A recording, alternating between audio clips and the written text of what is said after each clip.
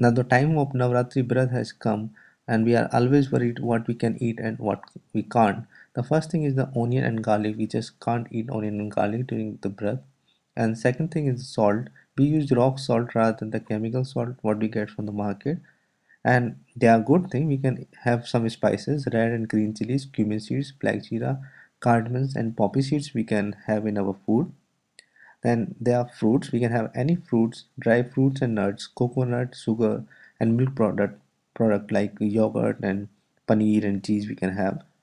We don't eat the proper wheat flour or rice. We have kotu ka atta, singara atta, rajgiri, sabudana, and brat ke chawal. All these things we eat, and we can always use ghee or oil.